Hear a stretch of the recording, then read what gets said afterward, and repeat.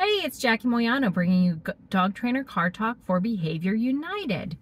Perhaps you've been struggling with loose leash walking your dog recently, and you may think a shorter leash may help. So you tie knots in your leash or you buy one of those 4-foot leashes.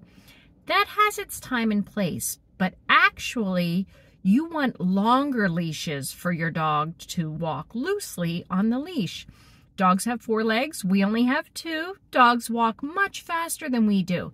You don't want your dog learning that the only way to go forward is to tug on that leash and to pull going forwards. If you have a longer leash, they can set their own pace, and that still provides slack in a long leash. So next time you work on loose leash walking, get a longer leash, not a shorter leash.